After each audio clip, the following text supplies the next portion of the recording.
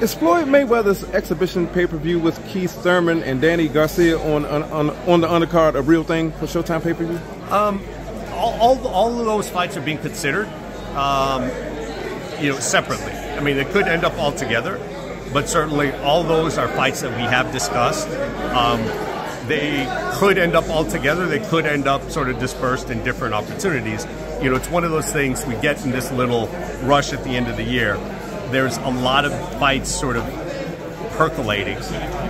We've got two big cards left in the end of the year, this one and one in December. And we're still working on sort of which fights go where and mixing and matching. So there'll be news pretty shortly, but there's plenty of good fights to go around. And I think, candidly, even on this fight, I think this fight, that November 25th, Benavidez-Andre, will have an undercard made up of at least two fights which could arguably be main events in their own right. I'm here with Showtime Boxing President Stephen Espinoza. Pleasure having you on once again. Good to be back. Can you please address these rumors of Showtime supposedly leaving boxing even after our last interview? These rumors won't stop coming in. They won't stop. And, it's funny. At a certain point you just have to laugh because everybody's an expert. Everybody's got an inside source.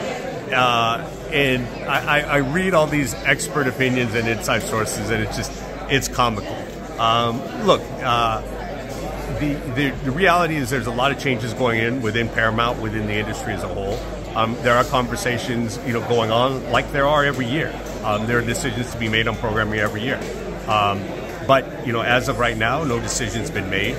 When we have a decision, then we'll have something to announce and there'll be an announcement.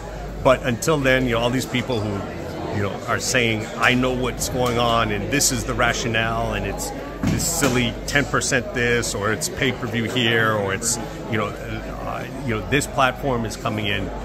It's all comedy, But more importantly, more than sort of networks and executives and all that, what people care about, what you guys care about, what your fans and what people at home care about is they want good fights. So until someone tells us differently, we're going to keep doing what we've been doing, and that's delivering what fans want, the biggest fights in the sport, week after week, month after month. Yeah, I was going to say, have you seen the reports of PBC signing a new contract with Amazon Prime and hosting Tank versus Pitbull rematch on Amazon next year instead of Showtime? Yeah, that's the one. That's the one I just had to laugh. I mean, there are so many elements of that which are, just laughable. But of course, everybody thinks they're an expert. I mean, that's the thing. Look, the good thing about social media and the good thing about the expansion of media generally is that everybody's got a voice and everybody can make an impact. The bad thing about social media and the expansion media is that everybody's got a voice. And some people use it in more ridiculous ways than others. And for people who are looking for clout, looking for an impact, saying stuff that quite honestly has no basis in fact, to get attention. And so all you can do is laugh, and at the same time, keep our head down and continue delivering the best fights in the sport. Yeah, the media even said Benavidez versus Andre was going to be on Amazon Prime. Did you see that one? No, I missed that one. Somebody should have told me ahead of this press conference. We're going to save a lot of time and energy. Yeah, Dana White seems to continue to talk about boxing. Why do you think he does that when boxing heads never talk about UFC? I'm not sure. I know he's always wanted to get into the sport. I'm not exactly sure why he's sort of seems to be a little bit obsessed, particularly with me and with Showtime Boxing. It's getting a little creepy, to be quite honest. I don't know. I don't spend a lot of time thinking about their business or worrying about their business, and only when it pops up on my timeline maybe occasionally. But I can't explain it, to be completely honest. Is Floyd Mayweather's exhibition pay-per-view with Keith Thurman and Danny Garcia on the undercard a real thing for Showtime pay-per-view? All of those fights are being considered, separately. I mean, they could end up all together, but certainly all those are fights that we have discussed.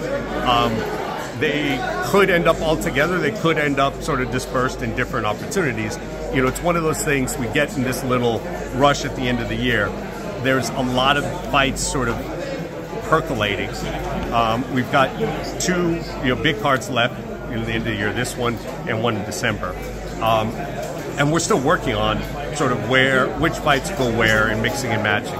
So there'll be news pretty shortly, but there's plenty of good fights to go around. And I think, candidly, even on this fight, I think this fight, that November 25th, Benavidez-Andre, will have an undercard made up of, at least 2 fights which could arguably be main events in their own right. Okay. To wrap this interview up, the fans really want to know when Showtime is going to announce their new boxing schedule for next year. When can we expect that announcement? I think, look, a lot of things happen in the month of October.